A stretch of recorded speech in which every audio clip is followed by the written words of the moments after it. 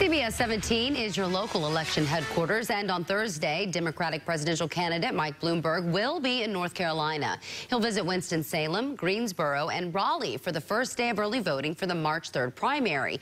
We don't know where Bloomberg will be yet in Raleigh, but the event is scheduled to start around noon.